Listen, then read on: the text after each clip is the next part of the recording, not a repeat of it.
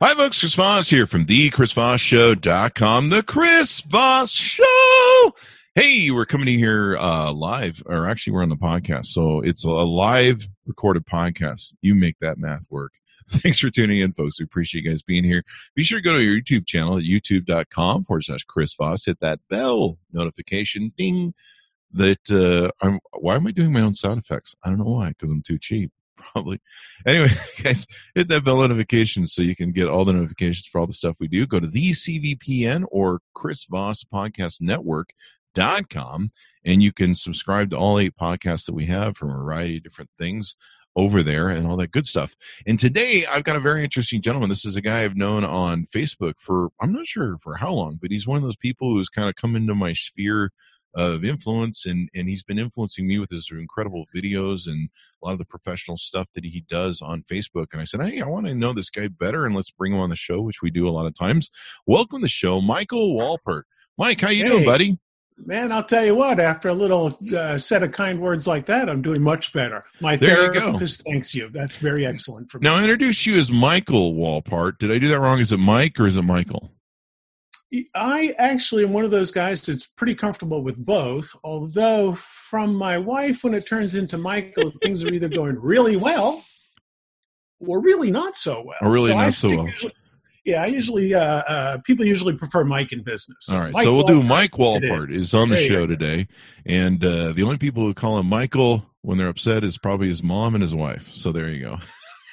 We've all been there. My mom calls me my full name, including the middle name. Right. Ooh, that's when you know you should either run for the hills. So, Mike, welcome to the show. Give us a bio on you. Give us a rundown. Tell us who you are, and give us some websites that we can take and look you up on. Okay, sure. I am, by dint of my personality, a sales guy. By dint of my training, a marketing guy. So I spent my first career in the radio business, which I loved because I work at rock and roll radio stations, worked in a bunch of different cities around the country, and that allowed me to really hone the idea of a 60-second story. I mean, when you're in the radio business and you're pretty good at selling ads, they give you big fat accounts like Ford, Toyota, McDonald's, Budweiser, and you handle those. But you also have local business. And what I discovered is that big companies spend millions and millions of dollars putting together fancy stories that are actually quite not true. And small business has wonderful true stories. So, that's kind of the background. I'm pretty simple, sales and marketing guy, and it's having some fun that I like. So you did radio for a lot of years. This is awesome, man. We got you on the podcast. I see all the great video you do on Facebook. I think you do. Do you publish on LinkedIn? I have been more active on LinkedIn in the last couple months, mostly because people are still sticking pretty much to business on LinkedIn, and it's a little breath of fresh air considering the environment on Facebook. Did we get your website so that people can check that out? Absolutely. I am at socialjumpstart.com, and you can find some information on the storytelling course at mikewolpert.com. And I know I catch a lot of your great videos you do on Facebook. Are they being posted on YouTube or anywhere else that we can? We do have, have two YouTube channels. Same thing, Social Jumpstart, youtube.com/Social Jumpstart. Also, less businessy stuff, but still some at Mike Wolpert, youtube.com/Mike Wolpert. So it's, I have a weird thing where I put videos up and then I just never take them down. So if you're interested, and it's useful for some people, because I can talk to a client who might not be so comfortable in front of the camera and say, you think you're awkward? Let me show you a video I put up in 2010. You want to see awkward? I think I have that same sort of issue. You go back and watch my 2009, 2010 videos. They're okay. They're okay. What's funny is Google just insists on when I did the first video doing video, I think it was like 2009, 2010. They insist on keep using that video as the intro for me laying the foundation for what's gone on now for the last 11 years. And I can't ever get them to stop. And it's like this old ass video with just horrible resolution because, 11 years ago. The resolution was shit. You Right. barely get webcam over the internet back then. So anyway, it's great to know you. Like I said, if you haven't got a chance, guys, check out his videos. He does great interviews with lots of interesting people. He's very active on Facebook, and he, as far as I've ever seen, he comes across as a really brilliant guy, which is one of the reasons we want to have him on the show. So you did radio for a lot of years, man. That must have been pretty fun you were a DJ? I was a DJ for 2 days. Okay. Like most guys, or like most guys I know or in that business, you go into the radio business because you couldn't get in a band. So it's the 80s, not hair band. I was cooler than that, in the punk kind of that new wave thing. But, I didn't play an instrument, couldn't be in a band. Let's go work at a radio station. Holy cow, that's fun. The DJs seem to be having fun. And as it turns out, I don't even have the Chris Voss voice, let alone the patience to sit in a room and playing the hot rockin' and flame throwing, playing the platters that matter. I mean, I want that. Like most people, I hear my voice and it's like, I don't like my voice. But being around the radio business taught me that you can make a living having fun. I mean, somehow I made it to be 50-something years old, and I have had a lot of fun. That's the awesome part about it. I was just, I guess, born lucky enough to have a radio face, so there's no TV work for me. but people liked my voice, so I guess I got that going for me. But you got to run with what you got. You got to run with what you got. But yeah. We'll just and just a shout out to our listeners right now. If you call in and you're number 17, you can get Leonard Skinner tickets, front row. We've got them at the Delta Center there in Utah. And up next, news, traffic, and weather. Go to Stacy. Hello, guys. We're up here at the radio station. See, but when I was in radio, it was kind of a different animal. Right now, and I've only been out 10 years, so I did put in I put in a stint with Clear Channel and watched the whole less fun environment of radio become corporate. The good old days were when a couple of guys in town owned the radio station, and they generally played the kind of music they liked, and it was just a casual thing, and it was firmly local. Right? Yeah. Like, you'd be lucky if you got some beer advertising or something like that if you were in a big market.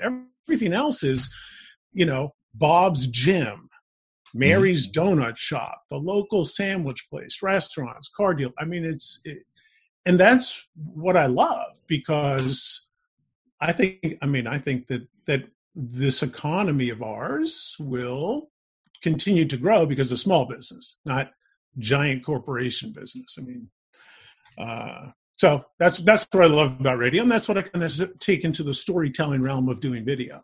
Awesome sauce. And that was the one thing that I've espoused to my younger niece and nephew that are in their teens. For some reason, I didn't get the importance of stories until, I don't know, a year or two ago. Like, it never really fucking hit me. And I started out in life thinking it was all about the end result and getting to the result and winning. And, I grew up poor. So my whole thing was to try and get successful, and it was always the end result.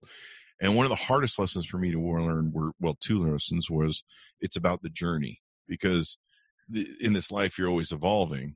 And then it's about the collection of stories.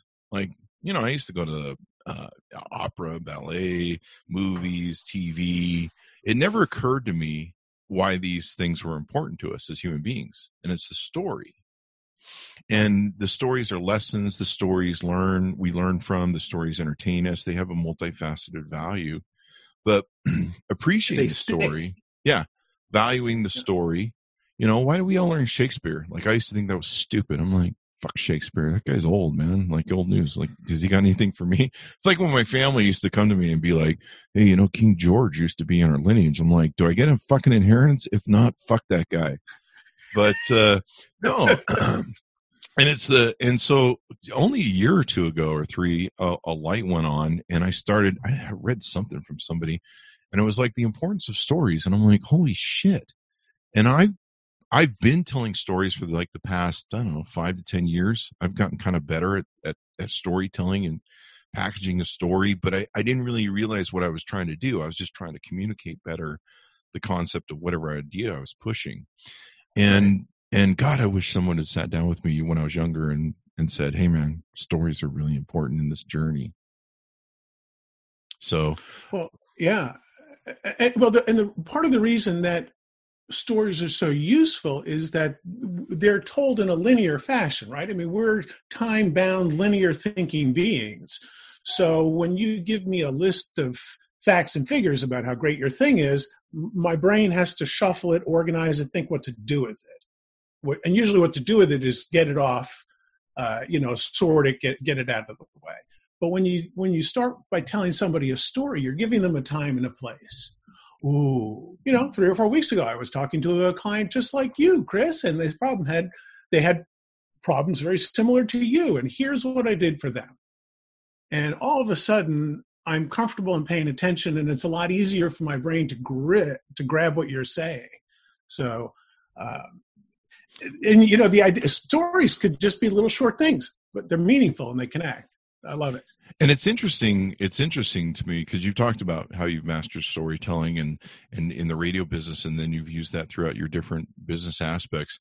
What's interesting to me is how even if you have a story in life, you sometimes don't find value in it. You're like, well, that's a great story, whatever.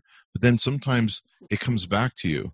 So, a good example of that is years ago when I was a kid, I read Where the Red Fern Grows, because when I was a kid, probably like you, everyone read Where the Red Fern Grows, The Hobbit, and I think the dog guy who Han Solo. Now that's stuck in my brain. Just made a movie, the Wild books. Jack Wild. Not Shel Silverstein, but the other cool guy, Call the Wild. No, Call the Wild, yeah. Wow, how am I not? I'm not thinking of this. Terrible. It's the coronavirus. Where the Wild Things Are. That was the name of it. That was the other one. That was a big one. Yeah, that everyone read. But Harrison Ford he got just done doing a movie. There'll probably be a whole series because that gentleman wrote a ton of books, and I remember reading him as a kid. But I read Where the Red Fern Grows, and I read it a couple times. I love that book. And then I put it aside. Decades later, one of my companies, we hired some employees who'd been fired from a competing company. We hired them. Turns out they had a employment contract. And it was kind of an interesting shakedown because the gal had actually tried to date me. We gone out to a business dinner, and I thought it was to buy her company. She thought it was a date, so it was a little weird. So I guess to get back at me for not following up on dating her, because she was like Donald Trump. She was a lying psycho. And so she decided to sue us over taking these employees. What I didn't know, she was doing information checking to see if I had money. And so it was a shakedown lawsuit, basically, over these employees we'd hired over a non-compete agreement. So she sued us. And one of the great stories that I'm putting in my book is the story of how I won the lawsuit. And actually her attorneys ended up suing her for their money because I'd read Where the Red Fern Grows. And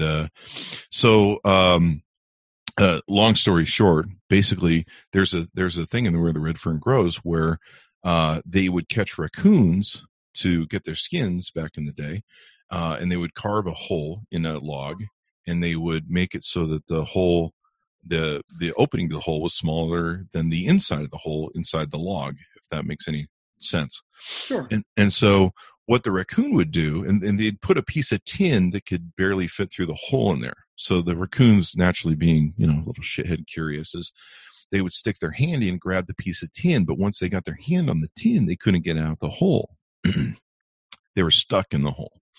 And the lesson I learned from that was, if you sue me, you're stuck in a lawsuit with me. I'm not being sued. You're stuck in it with me until we both agree to let it go. That was a very powerful thing. And it changed the dynamic of the lawsuit, where I was able to flip it the other way. It changed the negotiation, which is pretty dynamic in my book, but it's how we won the lawsuit. And if it wasn't for that story, learning that as a child, and And of course, my attorneys were throwing me to the fee wolves of just billing me per hour and draining me dry. In the end, I think it cost us $10,000, but because I learned that she was stuck in a lawsuit with us, it cost her $50,000. And sounds like my last divorce. That's just you need to go at that again. You're not losing enough money there. That's a drop in the bucket for a divorce, man. I got friends that are they're almost $500,000. So the numbers, the ratio is what I'm after with the lawyer. Oh, okay, there you go. I've been looted plenty. Yes, thank you. You try again, man. You just need to keep up in that ante. That's why people get married multiple times.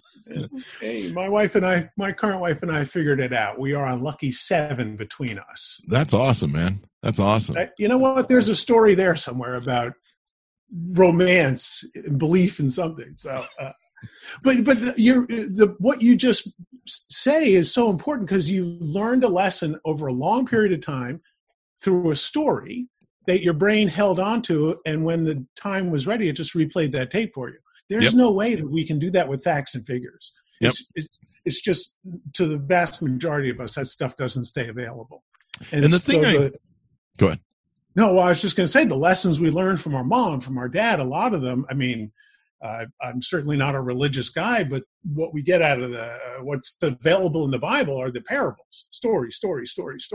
Yeah. True or not, they're stories. And that's how we're one of the more painful things. There's a rush to storytellers now online and wired for story makes me flinch a little bit, but it's true. The best way to get somebody's attention is, oh, Chris, yeah, that's interesting. Let me tell you a little story about that. Definitely. People listen in. I mean, this is the whole reason I never really realized why we consume stories, or I never thought they were very important. To me, I was very linear in what I wanted. And I was like, I'm going for this, and I want to be rich. I want to be the CEO of my own company someday, and, have this money and success. And to me, like, everything was expendable outside of that thing. Mm-hmm. But one thing I always had an intellectual curiosity. Maybe it was because of the way I was raised, and or maybe it was just my personality. But one of the things I always had was the love of stories, and I just never knew it. I just kind of liked them.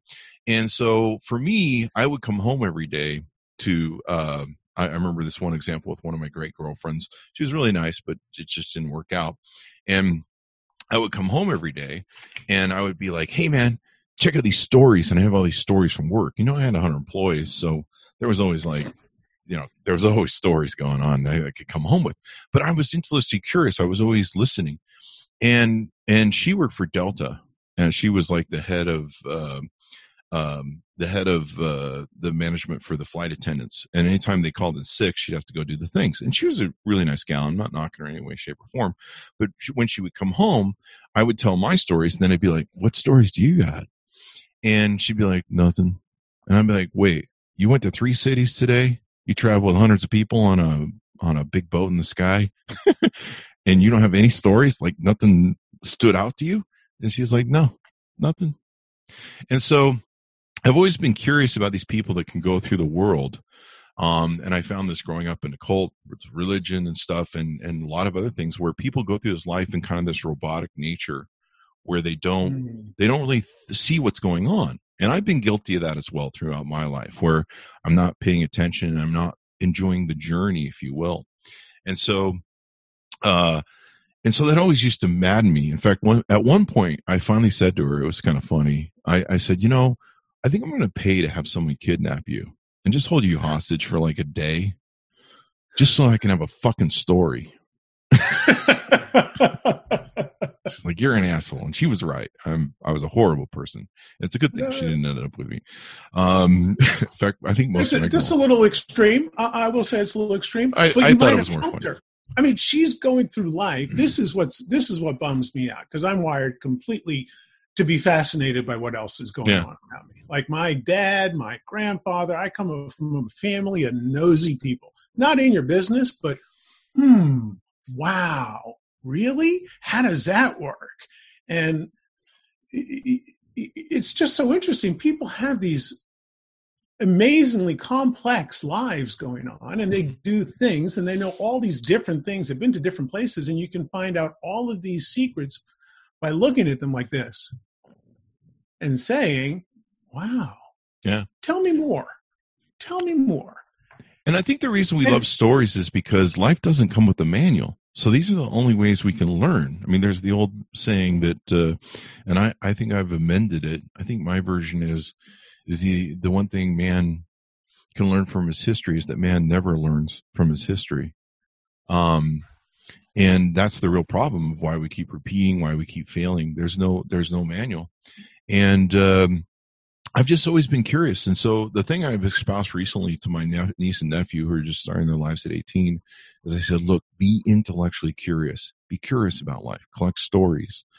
Learn stuff. I remember watching Steve Jobs. I think it was at one of his commencement speeches. It's kind of a famous speech, but he talks about how he was failing at school, but he was kind of interested in learning about fonts and lettering and the whole thing behind the different, I forget what it's called.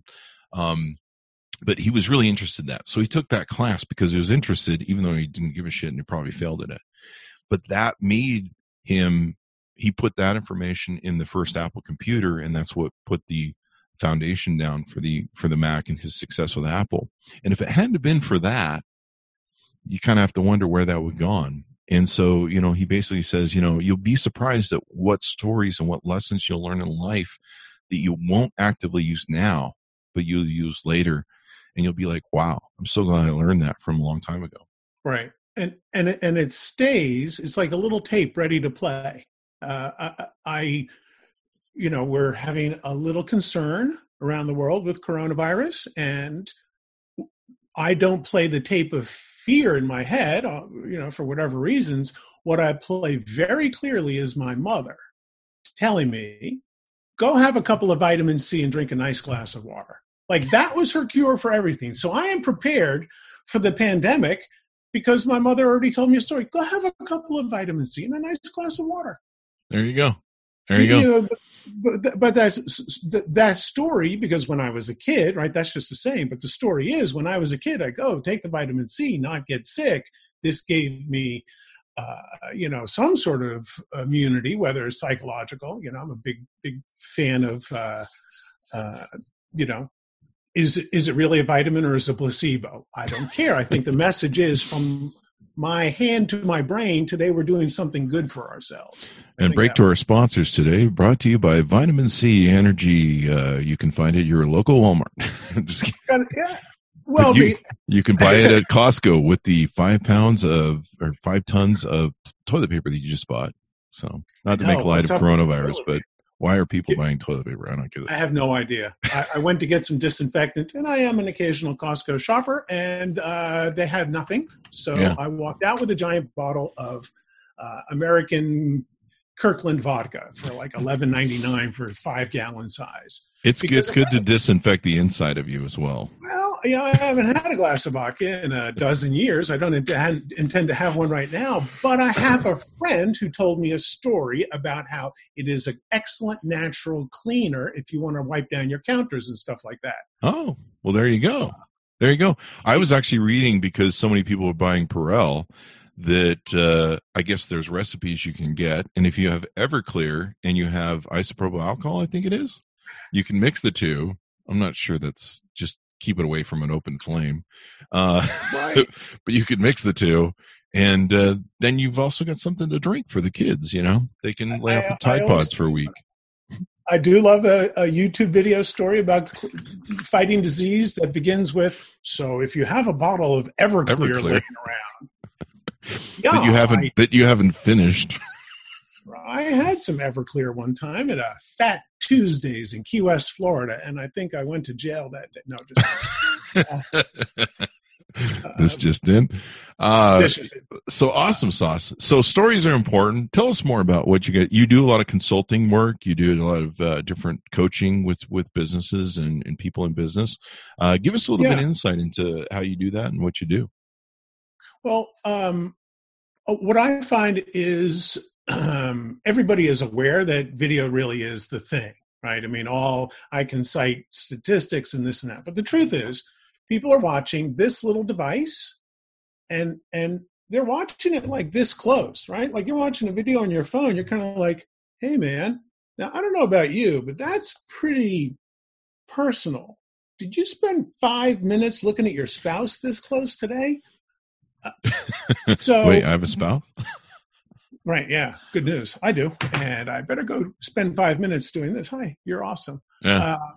But the point is, it's an intimate connection, and if you're just really being human and telling a story about some future goodness, right? Like the story that we want to sell in a selling environment is of a future wonderful state of being that you're going to attain when you buy our thing, learn our thing, do what we do, whatever it is. I work with people to just do a simple selling message for start, right? Hi, I am.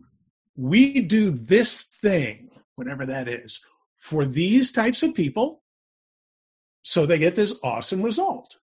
So when I'm hearing the story, we do this thing. Oh, well, that thing, that's something. I'm interested in that thing for these types of people. Ooh, people just like me, right? When you're telling me the story, and then you finish the story with, and they get this awesome result, and the listener hears, I would like that result too.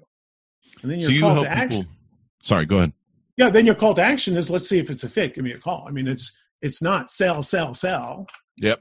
It's you got to tell a story. I mean, it's what you got to do on a date before you go for the first, second, third, or base. You got to tell stories and get that gal interested in your life, or you, I suppose, maybe not your life.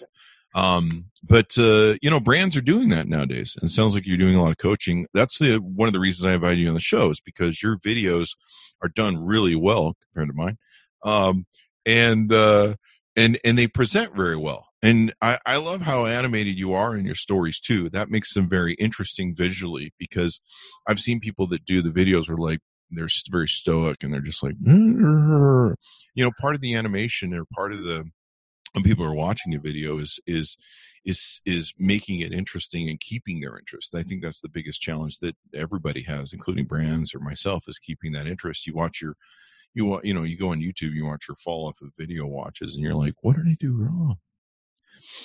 Right. And part of that, videos evolving, I think becoming more and more important, but as it becomes broader, people doing more and more, what we're doing is we're getting a lot of this jiggly hand motion, handheld. I mean, if you're going to use your phone to make a video about your business, that is awesome. Go spend $150 on a gimbal. Oh my God, it's critical. Yeah. So there are some things to do like that, but the idea, unfortunately, our brains are getting a little bit twisted from the Hollywood movies, right? I am not a huge moviegoer anymore. I was for many, many years. The last thing I went was the Terminator thing where the universe ends. I was exhausted after that freaking movie. I mean, at one point I kind of closed my ears. I'm in one of these theaters. Here's how much I don't go to the movies. Theaters have big seats that recline, and they're like easy chairs, and you put giant cups in. They're a very nice environment. But every 3, 4, 6 seconds at the most, there's a gigantic scene change, right? It's just whipping your brain all over, so you pay attention. Well, on a video that you're doing to talk about your business, there has to be some element of that, because that's what people are becoming used to. So the idea that you would, there's videos of me that are just like eye lock, because that was the thing I thought I needed to do. And it'd be like, hello, I have spent a lot of time memorizing this, no teleprompter, no looking down at a note, no. And there are some regrettable things. I spent a lot of time as a sales trainer. So earlier, a lot of my videos tended to be very dictatorial, and this is what you should do, and this and that. So anything's okay. Yeah. But here's why a story works. One of the first real huge examples I had, I worked with a guy in Daytona Beach, Florida, a really fun town to be in the radio business, especially rock radio. I worked at a station called The Hog, baby. And so that's a pretty cool place to work when it's bike week and women are taking off their clothes because they're drunk. Hey, but folks. There's a guy, to stick to the story, this guy had a restaurant. He had sold this restaurant to a few people over the few years I'd been around. They all failed. He took the restaurant back. He opens up the restaurant. He calls it Whiskey Pete. He sells wings. It's a bar, right? It's a bar that sells food. And he didn't believe in radio, and he didn't believe in advertising, blah, blah, blah. Well, I really was on this guy because I knew it was a good fit for my listeners. So we made him, his name was John DiGiulio. His name is actually still John DiGiulio. But everybody to this day, it's more than 15 years later, probably almost 20, people still call the guy Whiskey Pete because we made him come in the studio. We introduced him as Whiskey Pete, and then we told a story about why his wings were good. And he would say, oh, the secret to our wings is we deep fry them, then we knock off the grease and throw them on the grill. And he told that little vignette. What does that do? That creates a visual right in your head. I'm hungry now. Right? The wings come out of the greasy fryer. We knock the grease off. Oh, man. For those listening to the podcast, I am wiggling my hand around, knocking the grease off, and then throw on the grill. And that became a thing he said. And people would come into the restaurant. You could have them made like that, or you could have them made regular. And people would come in and they would order and they would say, now I want you to knock the grease off and throw them on the grill. And this is 20 years ago we started doing this. And I'm telling you the story now. That sticks in your head for a long time. And it really does. It's kind of funny. I was going to do a bit there. Hey, folks, thanks for tuning in to K-Log here in Daytona K-Log. Beach. Yeah, Right, it's 11:46, almost the top of the hour. We've got weather and traffic coming to you here. That radio station was a perfect. The announcer guy, the guy who did "You're listening to the Hog." He had a voice. He made you sound like a schoolgirl. This guy was just so he had a voice twice as deep as yours, and he was half my size. I mean, this little skinny dude showed up, but he talked like this. Yeah, I was lucky to grow up with, was it the werewolf? The wolf? Yeah, you listening to the Wolfman. The Wolfman. You must have lived around the here. Yeah. You listening to the Wolfman now. Wolfman Jack. Wolfman Jack. And then Dr. Demento. I was a big Dr. Demento fan. Oh, yeah, big Dr. Demento fan. What I never realized about radio, because here in Utah, when I grew up as a kid, we had some really great radio station DJs, and they had a team of 2 or 3 people, and they had characters that were kind of like a little bit like the South Park people. South Park wasn't around then, but they were like little kiddie voices that were funny. But I never realized that most of that shit was scripted beforehand. Like I never knew that a lot of radio is scripted. Like I just thought those guys are brilliant at just coming up with that shit and then bouncing off each other with the thing, the improv. And then later I met a DJ and he's like, "That's all scripted, Chris. We all write that shit." I'm like, "What? No, you ruined it." Well, I think there's some of both. Yeah, but it's probably a bit of some of both. I improvised all my stuff, so I always made stuff up. I mean, some guys walk through life making stuff up. I was saddened to discover my friend is a comedy writer, one of my childhood friends, a comedy writer in L.A., and one of the things he does is he writes the little bits when a movie star goes on like Jimmy Fallon or Kimmel, like all that's scripted too. And I'm like, really? I was actually falling for that just being clever banter. Yeah, so did I. I had no idea, and that's why we do a pre-show on the Chris Voss Show. Because I learned that on those shows, they actually have a pre-producer that goes in, and I'm too cheap to hire one, but they have a producer that goes in, sits down with the guests and goes, we want to go over and what's the thing. And so you think it's that beautiful banter, but it's all cued and, it's on index cards. But they have a bigger budget than you. I had the same experience. I used to listen to a lot of Stern back when he was funnier. Let's put it that way. Yeah. What's his face was on the show, the comedian. I kind of left the show when he left. Jackie no, Martin. Fuck Jackie. Although Jackie is funny. I mean, come on. Anybody who can write for Penthouse jokes is good in my book, at least from my age of childhood. Yeah. But Artie Lang. I loved Artie Lang on the show. In fact, I think I was tuning in more for Artie than the thing. And so I was early doing the Chris Voss Show podcast. And I remember Stern was doing this thing where he'd do the NBC. He was making, a parody fun of his old NBC days when they used to force him to do the call out letters at the top of the hour and the bottom of the hour and the time and the weather. And, Right. so Because, federal law, but okay. Yeah. Is it federal law? Wow. Okay. Yeah, top of the hour ID. Absolutely. You must get your weather, God damn it, or you'll be in There's jail. very weird laws. So he would do the NBC. So I was fucking around with it on a couple shows, and I did Welcome to the Chris Voss Show, the ChrisVossShow.com. And I just like randomly sing it different. And I did that for like a week or two. And then I stopped because I was like, that was just a bit, it's done. I kind of did it. And I got this call from a guy in Canada. And he's like, hey man, why'd you stop doing the singing part of the show? And I'm like, well, it was just a bit. It got done. And he's like, no, man, that's the best. You got to keep doing that. And I'm like, are you fucking serious? Like, are you serious? And so now when people started coming up to me going, the Chris Voss Show. I mean, they run up to me at events. Everywhere I go, all my fucking friends, when they come up, they're like, the Chris Voss Show, the Chris Voss Show, ah! And you're just like, holy shit. Now I can't ever do a musical intro or anything because people remember like it. It's a little audio. It's an audio mnemonic, but it's also that little hook of the story. It triggers in them a series of other things, and I'm the same way. I'm like, show. I almost interrupted you when you're doing the intro to go, wow, I'm seeing it done live. This is so cool. But people they love that. They love that. They do. I mean, I have people jump up to me. They'll just come walking up to me in a crowd and be like, the Chris Voss Show, and you're like, who the fuck are you, man? Yeah. And you're like, don't stab me. It's just a way to really draw a different kind of line, right? Like all of a sudden that's, I know. They make a positive association. When I was with the radio station in Daytona Beach, the morning show guy, Frank Scott, the man with two first names. Frank Scott thought it was very funny to make fun of the sales guy who was generally hungover and would call in the morning. That was me. And so one day I made the mistake of saying, I like to think of myself as the local sales stud. And he said, what was that? Sales slug? Hey, slug, that's what we're going to call you. No, so in that moment, I became the sales slug.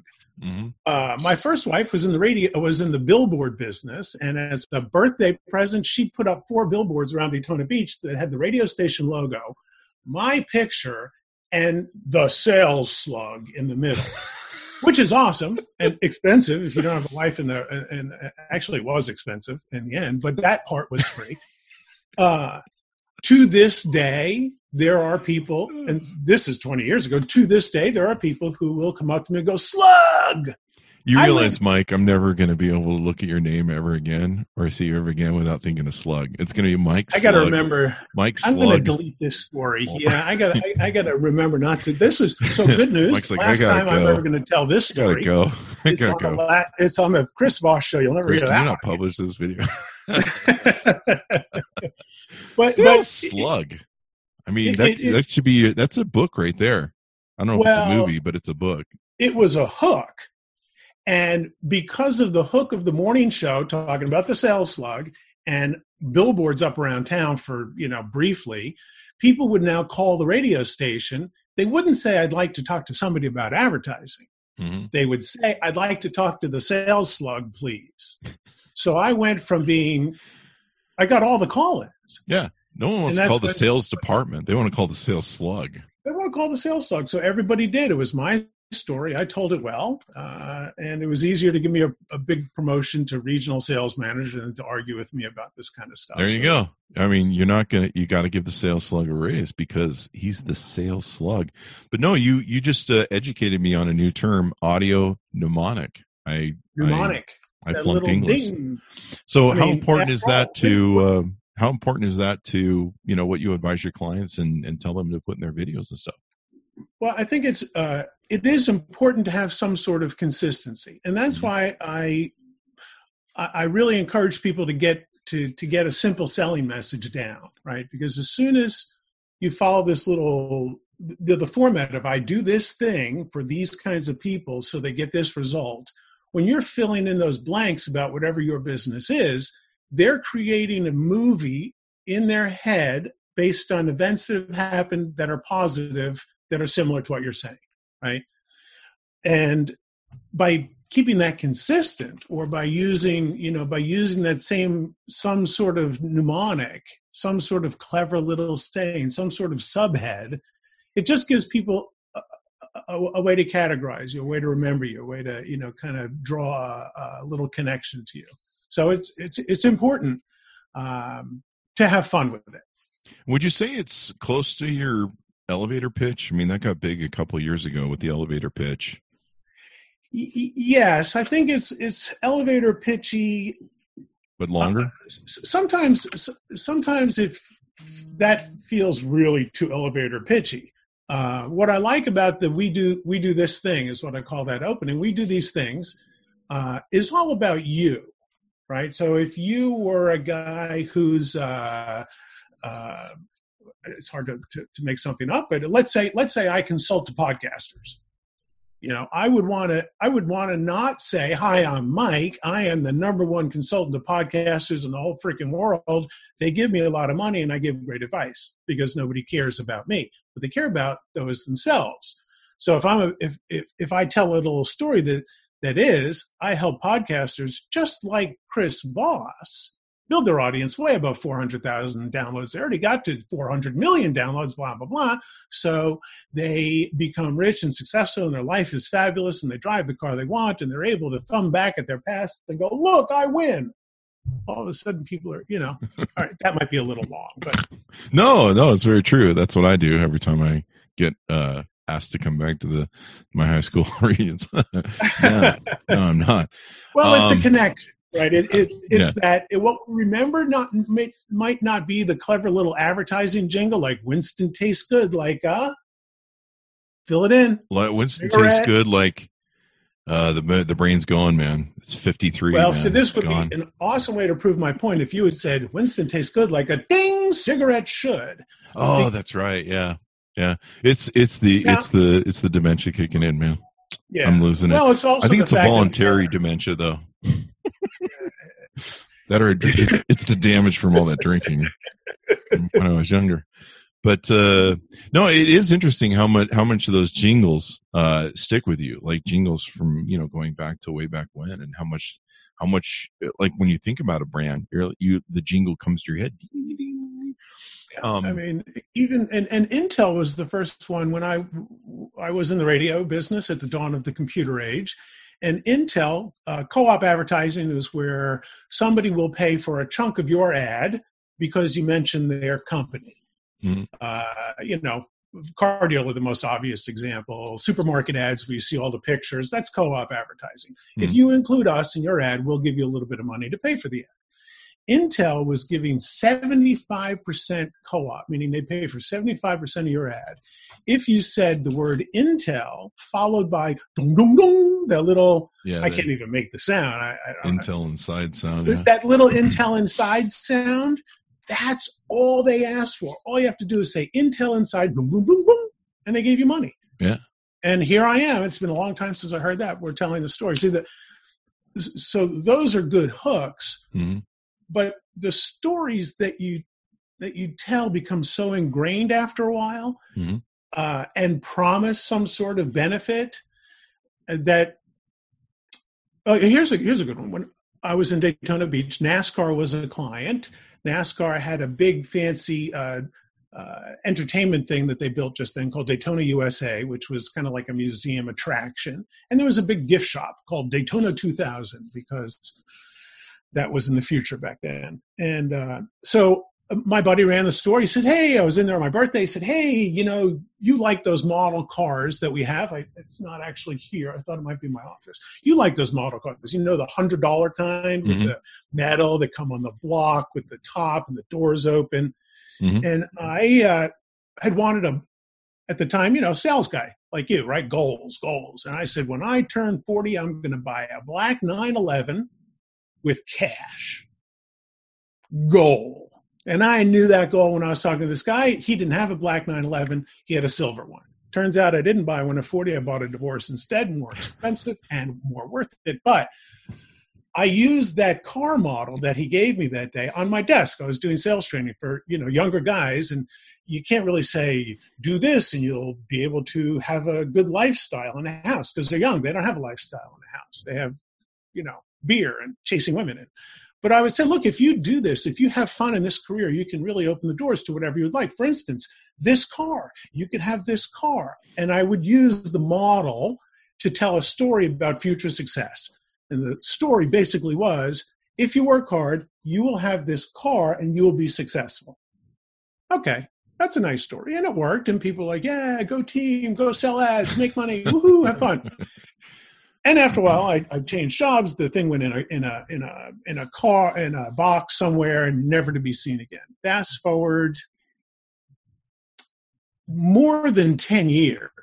Let's say 10 years. Fast forward 10 years. I walk into, my friend has a car dealership. He specializes in high-end used cars here in Northern California.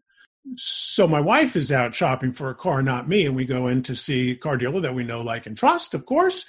And there is a car, and I'm like, are you kidding? I'm really not that much of a car guy. I'm a camera guy. I love gear, but I'm not like a big car head. And I had to have this car. And I was like, oh my God, that's like a weird reaction. So I actually kind of laughed. I'm like, hey, Laurent, I don't know. I got to go. Right. But I somehow needed this car, and I laughed.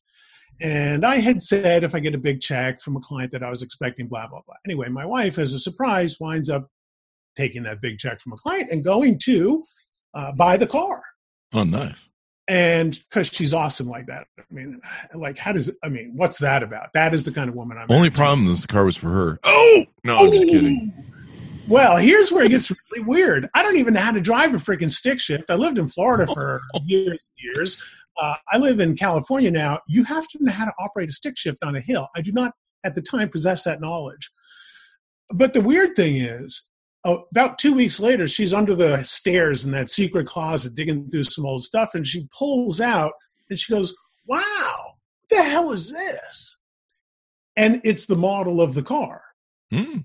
That model of the convertible Porsche that the guy gave me in 1999 at Daytona International Speedway is exactly the car that I bought.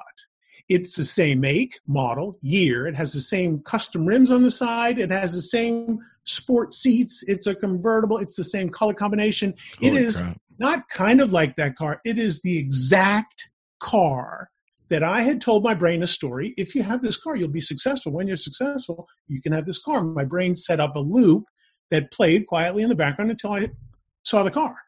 So it's kind of like the car was your an early stage before vision boards, basically. Yes. Yeah, so exactly. There you go. And so that's what stories do. Yeah, and it's interesting. I've had the same thing with goals in my life, where I've set goals and then I'll go back, and I actually have some of my original goals that I wrote when I was like 18 or 20. And it was amazing to me. I'm like, holy shit, that came true. But to tie all this together, being in business and telling stories and telling your story, your elevator pitch is so important. When I go to these shows and I do interviews on the podcast, or just interviews on the podcast, I'll have CEOs that will tell me, well, I don't know, what do you want to talk about? And I'm like, what's your story? Why are you here? Well, I don't know. You just invited me in the podcast. Well, I mean, do you have an elevator pitch, dude? I'll be like, do you have an elevator pitch? And they'll be like, oh yeah, an elevator pitch. Oh yeah. And I'm like, how are you a fucking CEO? Because like all my life as a CEO, this is, people always will say to me sometimes when they see me on lists of success and whatever in social media, and $4 will buy you a cup of coffee too. And they'll be like, oh, you just got on the internet earlier with Twitter or whatever. I didn't actually. When I was a CEO, I knew and learned early when I trained to be a CEO that I had to sell everyone. I had to sell the employees. I had to sell the investors, the board, everybody I was doing business with, my vendors, on why they should work with us and give us discounts. And I was always having to sell to everyone. You're not some people get this idea that if you're a CEO, you're just a monolith who sits around and, I don't know, eats cookies all day or something. Right, yeah, no. Your big office. That's not the way it works. You just go, I always love when people used to say to me, it's great that you can do what you want, or you can, you're the CEO and you can just do whatever you want. You're actually, no, I'm actually chained to a giant big ball. It's a very gilded cage. Right. But I'm amazed at how many CEOs don't know their own story or have a story or know what story they're telling. And you're kind of like, well, that's probably why you're a little lost. Right. And so to Right. tie all this together, being a CEO, being a marketing person in sales, having a story to tell and be able to tell it well, you got to have it down as to what your story is and being able to communicate it. And in today's nanosecond world, in this low attention span world, you've got to be able to bang that baby out, and it's got to be quick and concise and right to the point, because in 5 seconds, you're going to lose people. Right. Well, there's your story as a CEO, which is about you and your journey and your company, and can be very fascinating.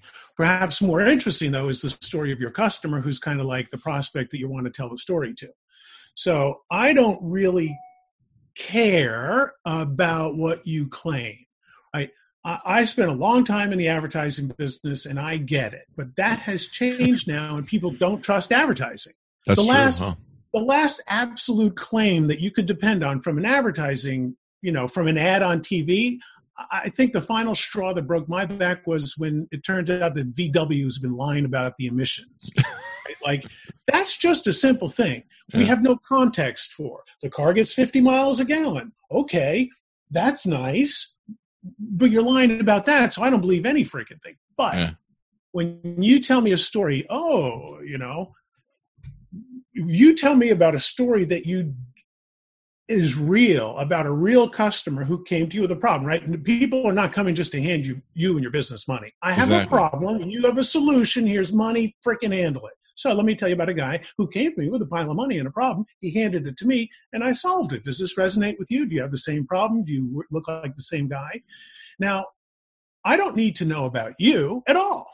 I just need to know about you solve this guy's problem, and if you solved his problem, you can solve my problem. So one of the most important stories you can tell is the customer story. What did they get?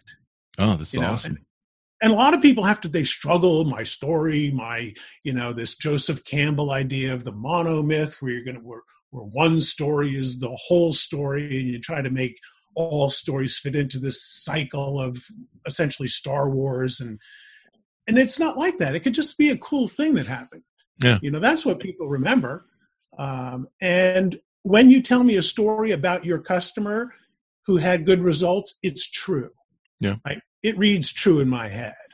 And so everything else falls away. Where did you go to college? I don't give a shit. You got an award? I don't give a shit. What can you do for me? That's all.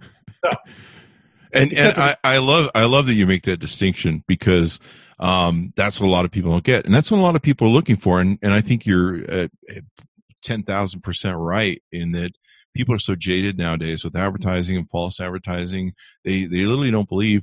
And one of the most important things I learned, because I'll meet people and they'll be like, I want to be an entrepreneur someday. Why? I don't know, so I can work my hours. Well, that's not going to make it for you. And people will be like, well, how do I become an entrepreneur? And I'll be like, you basically solve people's problems. Sometimes it's your own problem that you solve, and then you find out that exponentially everyone has the same problem. You resolve their problems as well. Right. You use a product and you're like, I don't like the way this cup doesn't have handles. It's really hard to hold. Oh, I should put a handle on it. And it's exponential as to how many different variations or innovations you can make to anything. Like, one of the things I used to do in my business was, there's always a way to improve everything, even after you improve it multiple times. And one of the most important things I learned listening to Earl Nightingale when I was a kid was he tells a story, and I won't tell the story here. I think I've told it before, but you can look it up. But he tells a story about a U.S. steel consultant, and basically the story is that the result of the story, or the lesson, is that if you can figure out a way to solve people's problems, they will pay you exponentially based on the value of the return of the problems that you're solving. And that's what you do as an entrepreneur. You're a problem solver.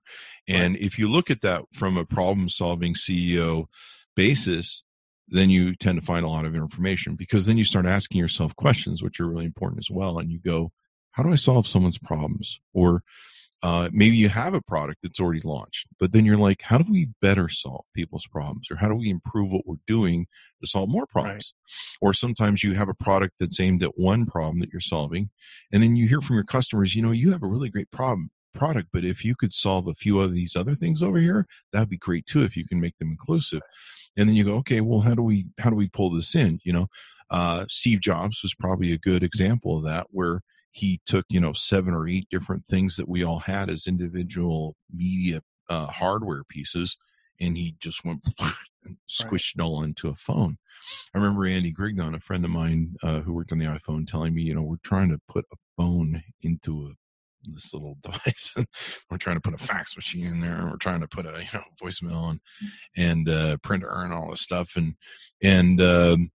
So, solving people's problems, and a lot of people don't look at that. And so I think it's real important, the distinction you make, that don't tell us so much about who you are and what you're about, but tell us how you can solve my problems. Because that's usually when I go searching for something and I'm having a problem or I'm trying to figure out how to resolve it, that's what I'm searching for, is people who had my problem and got it fixed. Well, that's exactly right. And I'm jumping in on you here, but this is the keyest point. When people have problems, you solve problems. That's how you make money. That's how I make money. That's how everybody makes money, no matter what it is. So when people have unique problems, they're going online and searching for a solution. That's what people do. That's what YouTube is for.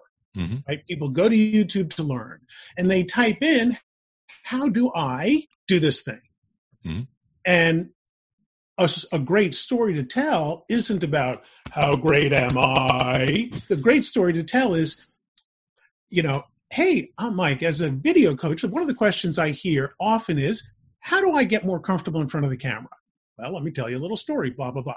So, or how do I simply make a video and quickly post it to Facebook? Well, let me tell you a little story about how that's done. So they're typing in YouTube or Google for an answer, and you have made a video with a story that is the answer to the question that they have, the solution to the problem. So that is great because it's story. That is also great because it's video. You're also way more likely to get in front of a prospect with a problem with a video than a blog post that has, all kinds of competition. You're going to get people's attention with the video story quicker than anything else. So I think that kind of brings the story, the expertise. As soon as you're starting to ask questions, solve problems, I think those are the stories that you want to tell first. Those are the stories that come out most easily. Sorry.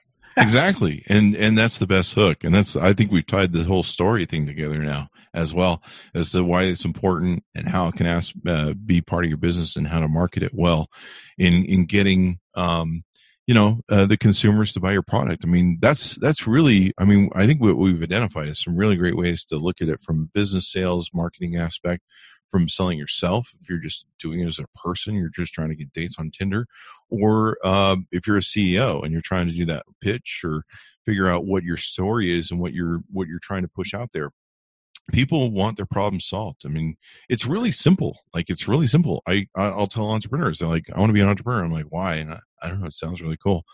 And you're like, you have no idea. But just wait. Right. But who needs hair? Because you'll pull it all out or lose it. But no, it's fun. But you've got to have a reason. There's got to be that reason behind it. I mean, one of the challenges I've always had with all the business I've ever been in, except for the podcast, I love this sort of element where I can interview people and talk to people. I can find out what makes them tick. Because to me, I'm collecting stories and I'm collecting lessons and things that I learn from it. And I learn from these. And so this would probably be the one job I've done that I've actually really enjoyed. I've always liked being a CEO and being an investor, but I've never loved most of the businesses I've ever been in. I've never loved them. I've loved them for the money. I've loved them for the challenge of innovating them. Like I used to tell my board, I'm like, I love being a CEO and being the guy who has to jump into the jungle in Vietnam and, be the ranger who has to go, cut, a swath out of land so that we can, bring in the camp and the troops.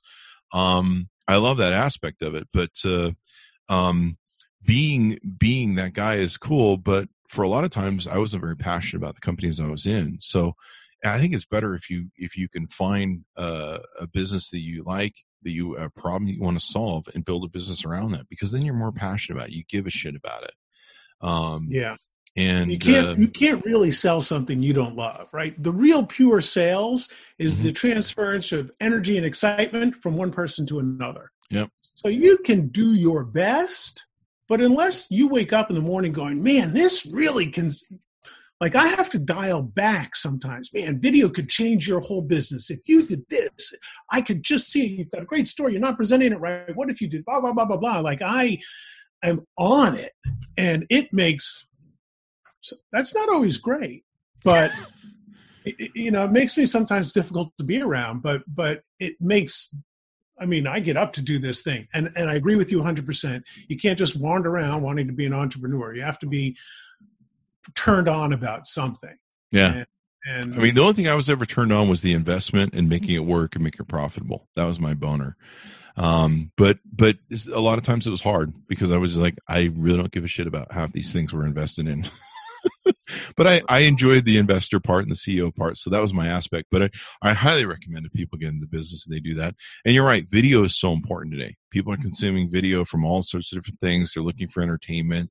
They've got their phones, so video now is being delivered in a way that, when you and I grew up, if you want to watch video, you had to wait till you got home or someplace with a TV set, and then you could watch some video. Nowadays it's consumable everywhere, and people are consuming such huge amounts of it that you need to be on that train, man. Because if you're not, like, what world are you living in?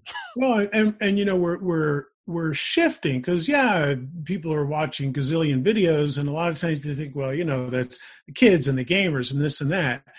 But we're looking at, so e-commerce last year, $1 trillion. Oh my God, holy cow, what a number. More interesting to me is e-training is knocking at $100 billion.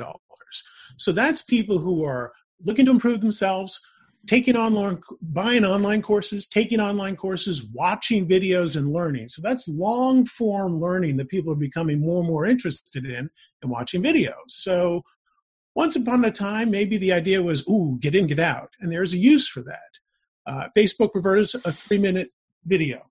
Now, they give you more push with a 3-minute video. So you tell a 3-minute and 5-second story.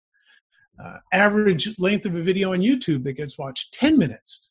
So if you're talking to the right person, talk, right? Mm-hmm. Like, don't try to be everything to everybody. That's not right. But if you do this thing, I do this thing for these people just like you. I'm listening to this video, whether it's 20 minutes or 2 minutes, because it's for me. Yeah. He gets me. This guy gets me. This woman gets me. And it's social proof. A video of you talking on the internet with a couple of comments or whatever is social proof. And we live in a world where I make my decisions based on the last 3 guys who posted something to B&H Photo or to Amazon or to Yelp. Like, This guy is rude. Well, I'm not going there. That guy's rude. Really? This is the way you make decisions? Yes. So make it easy for me.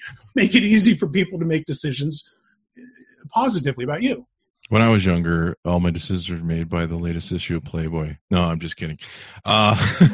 Anyway, guys, just wonderful lessons we learned here from Mike Wolpert, and I appreciate you being on. Anything more we need to know, Mike, from you? Give us your plug so we can wrap up. We got to have you on the show again, because you and I could talk for hours about this stuff. Yeah, I'd love to. Great information to share with us. Thanks. I don't have necessarily something to plug or sell. I am a big fan of helping small business owners, particularly coaches, consultants, contractors, create easy video. We do coaching. I do a 21-day video jumpstart. My ask is that anyone watching go, you know what? I have one of these things. Let's see if I can start telling a little story. I had a call from a guy earlier today who said, well, I'm really uncomfortable and shy in front of the camera. What should I do about that? Practice. Sit there in your office. Go, hi, my name is Mike. I do this thing for these people. Ooh, I hate that. Delete. And do it again. And do it again. And then someone will say, yeah, it's good enough. We're shooting for good enough. and post it. And people will go, oh, you're awesome. And you go, yay, I can do this.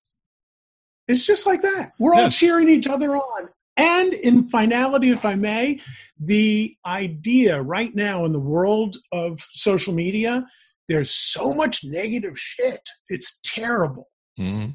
So when you have something positive to say, people will share it. Right, we're all looking for, we're never going to get back to the Facebook good old days where it was all cat memes and flash mobs. But when you put up something that is positive, people will share it. So put up something positive, let people share it. Go tell some stories, get some customers, grow your business, have the revenue flow in so your life becomes extraordinary, your mortgage is paid, your children are smart, your wife is better looking, all from telling stories on video. Wait, your wife gets better looking from stories? No, I wish I didn't include that. Oh boy! All right. Well, there you go. Lessons for me. I'll have to try since I'm not married. But Mike, give us your website so people can look that up online. Yeah, please visit socialjumpstart.com, or if you want to hear a little bit more about the actual business storytelling stuff, program we put together is at mikewolpert.com. Sounds good. Oh, Mike, it's been wonderful having you on the show. We got to have you on more. One of the things I'd love to have you talk about on another episode is some of the insecurities people have about being on video. Like a lot of women have those issues because they're really concerned about their look. And so I meet a lot. That's one thing I hear about people wanting to go on video is their insecurities about that. And maybe we can talk some of the other things, like for me, the shit that you get from trolls and how to deal with that and survive it. Yeah. I mean, the insecurity stuff is funny. I did video training. Most of our business is online training. We provide video courses for businesses about marketing. And we've been doing that for years. And I was doing those sorts of videos for 5 years until I looked at one and said, yeah, that's pretty good. I think I'm still working Sometimes on you just gotta go, you know what? Best video is going to be. It's a journey. It's a journey. So everyone, guys, go check out Mike. I think you'll love him. I love his videos on Facebook. He puts up really entertaining stuff. I love how animated you are in your videos, and you move around and stuff, and you're not stoic, and you make them interesting. It's part of the story, the visual nature of it. Where I see a lot of people that do these stoic videos, and I lose interest in them very well because I'm just like, do you move? Are you a mannequin? That's just kind of like you. I am occasionally over expressive. I love it. I think it's incredibly interesting. I love it. It is what you get. Like, I mean, I watch some of the videos and it's like, sometimes I used to wear contacts in videos and my wife is like, oh yeah, wear the glasses. You look less bug-eyed. I'm like, really? Awesome. That's nice.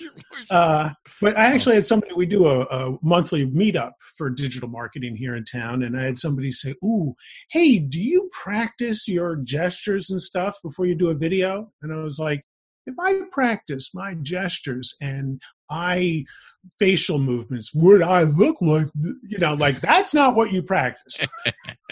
But my point is that that's what it is, right? Like, here's the package. If you don't like it, I'm sorry, but it's just the real thing. And if everyone's just the real thing, you get to be cool. And you attract the people that are into you, not into the fake version of you. Which then we should talk about that on another episode too. Let's Being expressive is important, because I do have people that I'll interview on this podcast, and it's like trying to warm up a dead zombie, and you're just like, dude, do you have any personality? Well, I'll look forward to it. Maybe I got an excuse to come back. That's there you go. Anytime, Mike. Anytime. Well, thanks to my audience for tuning in. I hope you learned some good stuff. Check out Mike online. Go to youtube.com/Chris Voss. Hit that bell notification button. Subscribe to the channel. If you haven't subscribed, your life is probably less because of it, and you don't want that. No one wants that. So subscribe, and I don't know. You might just see the light will come on in your life, and you'll find, I don't know, something. I don't know. I'm not sure it's what you want to find, but you'll find something. Let's put it that way. Go to thechrisvossshow.com. So go to thecvpn.com or chrisvosspodcastnetwork.com. You can see the podcast there, and you can subscribe at like a billion different places. Subscribe to iTunes, Spotify, what is there, Google Music and stuff, Google Play. You can get the podcast anywhere. It's that freaking popular. Anyway, guys, thanks for tuning in. We certainly appreciate you guys, and we'll see you next time.